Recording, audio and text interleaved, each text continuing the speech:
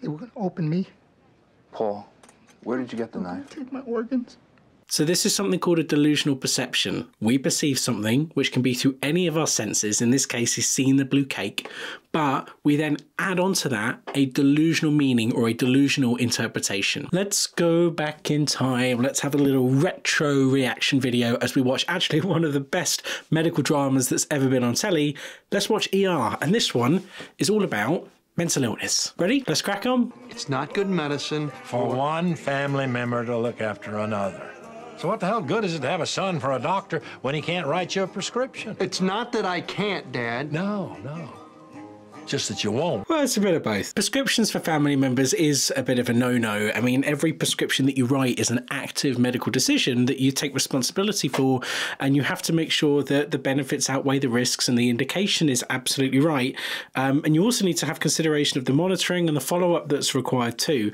Plus, doctors are very bad at being objective when it comes to family members. Or even worse, being objective about our own health. Doctors make terrible patients. My wife doesn't like the diner either, and none of them Suddenly started babbling. Yeah, he's puking. None of them listen. He's altered. Why didn't you come and get me? I was on my way. I think altered mental status is an absolutely rubbish term to describe this sort of broad disruption in the way that your brain and your mind functions that then manifests with some sort of change in behaviour that people don't really understand. It's usually an acute change, happens over hours, maybe days, and it ranges from slight confusion to complete disorientation, sleepiness, coma. It could mean delirium, it could mean a head injury, it could mean psychosis, mania, dementia, intoxication. I have to go back to the diner. What diner? It's where I study. I left my books there. Do other It's a bit of a weird place to study. Sometimes. But usually I go to the library because we had those muggings a couple of weeks ago. Yeah, I think I read about that. Yeah, it could happen again. So he's not feeling safe. Someone tried to mug you? Could have. It's a long way from where I park, and there are a lot of bushes. A slight sense of paranoia, but if these muggings really happen, then that's I'd like not to go soon. completely unreasonable. Do a CAT scan of your head. That's an X-ray, right? Not bad. They shoot radiation through It's a low dose. It's really not enough to do any harm. If someone is presenting to me as a psychiatrist with paranoia, the question that I have is, actually, could this be somewhat reasonable and proportionate if there's something has genuinely happened? Or could this be a paranoid delusion? Delusions being these fixed, false beliefs held with 100% certainty despite all evidence to the contrary. Delusions by definition are fixed and unshakable, and they're a symptom of psychosis. And that's one of the challenges with assessing delusions in the context of psychosis. How can we probe to see the intensity to which this belief is held, but without necessarily challenging it? Because if it's fixed, then challenging it, all it's going to do is frustrate people and break down any sense of therapeutic relationship and trust that you're trying to build with that person. What, did something happen? He's just gotten so weird. I'd swear he's wearing the same clothes all the time. And what about his grades? We went to college together, too, and he did really well, but he's been cutting classes right and left since September. So poor self-care, reclusive, a drop in your social and your occupational and academic functioning, this sort of vague sense of unease and paranoia that's been building up for some time, all of which would be suggestive of something called a psychotic prodrome, where it's not quite full-on psychosis yet, but it's gradually building towards this. But this does suggest somebody with an at-risk mental state that really needs close monitoring and support in case it is now becoming full-blown psychosis. What is going on with your patient? I was trying to tell you that. Dr. Green just had to pull him out of a fight with his friend. Dr. Carter, Abby Lockhart's looking for you. Thanks. He might be schizophrenic. He meets the DSM-4 criteria. Did you page a psych consult? I was waiting to present him to you. All right, fine. Page them, get him down here, hand this guy off. You got medical patients waiting. Schizophrenia is a medical illness. You wouldn't have that attitude towards somebody with a respiratory illness because you've got cardiac patients waiting. But without going through sort of tick-boxy criteria, which is not how psychiatry works, schizophrenia is a chronic psychotic disorder, and we have three main groups of symptoms. We have the positive symptoms, where people experience additional things that they wouldn't normally experience if they had a healthy mind. Delusions, hallucinations, disorganized thinking. We have negative symptoms where people lack certain functions in their brain that they would ordinarily have if they were healthy.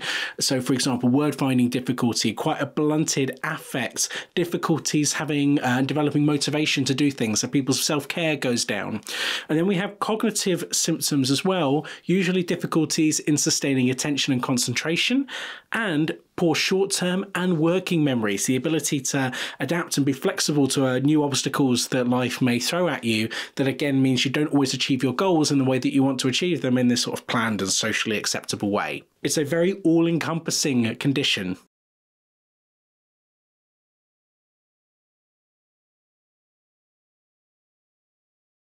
Well, that's not good, is it? So a lot is made of rates of violence in people with severe mental illness. Now, the big takeaway message straight away is violence is a very, very rare event in our society in general, and people with severe mental illness are, of course, much, much more likely to be a risk to themselves than they are to anybody else. But we can't pretend that there is no association between severe and enduring mental illness and rates of violence, because that's not true. We know that people with psychosis are between 4 to 6 times more likely to commit a violent offence than people that don't have psychosis. Now, violence is such a rare event that even if you're 4 to 6 times more likely, that's still a rare event. And that we know that less than 10% of all violence in our society is attributable to people with severe mental illness like psychosis. So over 90% of violence is still undertaken by people without any mental illness at all. So while people with untreated psychosis are at a higher risk of committing a violent act, they still account for a very small minority of violent acts committed worldwide. The majority of violence in the world is committed by people without severe mental illness, and people with severe mental illness are much more likely to be a risk to themselves than to anybody else. Roll him, let me see. Oh, man. Pressure's up to 90, pal. Why wasn't he restrained? I don't know. With the falling, that's next. Pulse ox is 83. Are you going to restrain everybody that comes in with psychosis on the off chance that they may or may not be violent at some point in the future in a way that we can't really predict, knowing that violence is still an incredibly rare event? Would you do that to people who are intoxicated, who are much more likely to perpetrate violence than somebody with active psychosis? Sorry, I ran the board with Dr. For how long? For 30 seconds? He was up to speed. Hold on, you didn't tell me he was psychotic. I didn't know he was psychotic. Did he present to you? No, I didn't see him. I thought we were waiting for a psych consult. Unless his status changes. Yeah, but someone should tell me that. Should have, could have, would have. We're having a party. Hold on. Carrie, we both thought that Lucy and Carter had... They're all worried and all just taking out their own worry and fear out on each other. Use the residents to keep us informed. It's a very normal reaction. Again, it's primitive fight and flight, and in this case, they're kind of having a scrap with each other, trying to rationalise what's happened. Sometimes you can't. Sometimes it happens in a way that you can't predict. So while reflecting on could things have been better, could things have been done differently, yes, is really, really important. Not every adverse outcome is predictable or was preventable. No, I don't believe you. Where's Paul? I want to see him. He's not here. Paul wouldn't hurt anyone. He couldn't. He needs help, Mrs. Sabricki. There's been some kind of mistake. We believe he may have schizophrenia. What? The first psychotic break can happen in your 20s. That's true. You're wrong, okay? You're wrong. We don't use the term psychotic break, but really what it refers to is this break from reality, because psychosis is a very broad term for when your thoughts, your feelings, your perception of what's happening around you, and sometimes even internally as well, isn't in keeping with reality. But with schizophrenia as a chronic psychotic disorder, he's absolutely right. Late teens, early 20s tends to be the most common time in which these symptoms can first manifest. Is there any other place he might go if he needed to feel safe? So he's a little depressed. It doesn't make him crazy. Maybe not. But at the moment, we have to assume he could be a great danger to himself or other people. It doesn't make any sense. If he was that dangerous, then why did they leave him alone? Because people didn't realize he was that dangerous at the time. I understand. This doesn't make much sense to any of us. But if Paul is in trouble, he needs help. And it's better if we can find him now. It's a very empathetic and compassionate sort of scene there for somebody that's perpetrated a very violent act there, where to one of their own as well, where actually it's very easy to lose your compassion and empathy, even if you're a healthcare professional. Paul, do you remember what happened? You can't trick me. I don't know you. The paranoia that's there. I'm not deformed. Temperature's 95. Get off of me now. And it's not fair to leave somebody this distressed And there's real risks that come with Dr. Weaver, do you want some Haldol? sort of physical restraint. So Haldol, Dr. Weaver, you have no right to... maybe not haloperidol, but something else. Where are you going? So we do have rapid tranquilization protocols for these instances when somebody is posing a risk to themselves or to other people that otherwise can't be de-escalated in any other way. In the UK, in general, we would use a sedating benzodiazepine first, like lorazepam, sometimes sedating antihistamines like promethazine, but you can also use antipsychotics that have a sedating effect, which is probably much more sensible in his case, actually, because he's psychotic, and in that case you can use intramuscular olanzapine, or you can use haloperidol, which can come in intramuscular forms and intravenous forms as well. You okay? He's the guy. He's the psych patient got hit by a car. What is it? Can you just take him? Yeah, okay, Thank we just you. send him up to the OR. BP 124/82 after a liter. Probably just some venous oozing. Cleo, can you go up with him? So she's sort of handing over this patient to another doctor. Okay. I won't let you touch me. And I think you can judge that response however you want, but I'd rather have a doctor that is aware that actually they're struggling to maybe be objective with this patient because of what he's done in that department before, maybe even struggling to find compassion for somebody who's really ill and needs help because of what he's done. So find somebody that's better placed to be able to deal with that than sort of carries on despite that. That's insight. To feel is to be human. To feel is not to lose your objectivity, to not be aware of those feelings and those emotions and how they're playing out. That's where things go wrong. When can I go home? I don't know. I don't think you're going home. Not yet. I need to feed my dog. Paul, we have someone here to see you. Oh. But it kind of brings home the fear that so many patients with mental illness are going through. Oh, what happened? They took my clothes and they took my shoes. Who took your clothes, Paul? Them? Who's them? They had a blue cake. Is that where you got the knife? They were going to open me. Paul, where did you get the knife? Take my organs. So this is something called a delusional perception. We perceive something, which can be through any of our senses. In this case, he's seen the blue cake. But we then add on to that a delusional meaning or a delusional interpretation.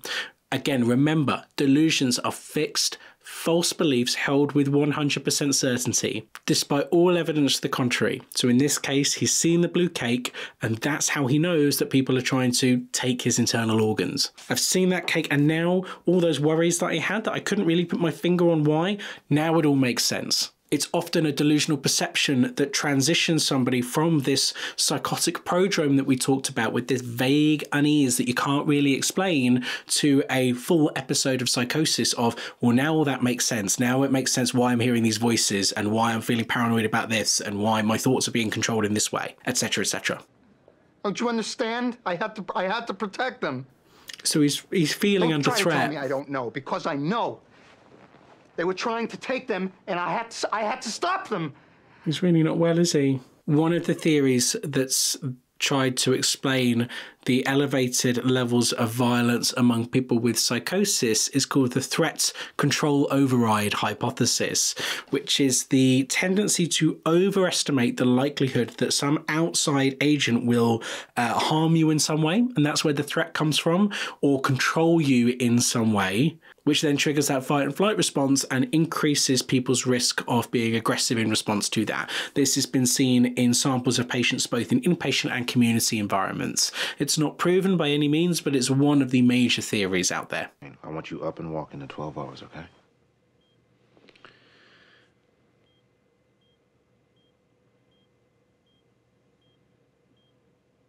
Lucy's dead, isn't she? It's amazing how much you can tell as a doctor. The silence is everything there. Breaking Bad news starts, or should start, with a warning shot, really, to let people know something bad is coming, to give them a chance to brace themselves. But doctors know how doctors think. The absence of reassurance that she was fine was, well, it's basically already told him the answer. The guilt he'll then end up experiencing is only going to compound the wider recovery, really, both psychological recovery and the physical recovery after something like this. 42-year-old 20-year-old male, crush injury to the right arm, got it stuck in a conveyor belt, gave him morphine and 2 liters in the field, a little shocky, 90/60. One of their colleagues dies. One of their colleagues nearly dies. Okay. And they have to go back to work. Ortho and vascular. Type and cross for 4. Get him into trauma 2. The department goes on. The emergency department never closes. This is why people burn out. Obviously, there's a lot of scenes, particularly the more gory scenes, that I can't show you. You know, algorithm, demonetization, etc. have to work within YouTube's constraints. But I thought that gave us a nice opportunity to talk about what psychosis is, what schizophrenia is, some different psychotic symptoms, particularly this idea of a delusional perception. But as always, let me know what you thought in the comments below, and I will see you soon for another video. Love you, bye.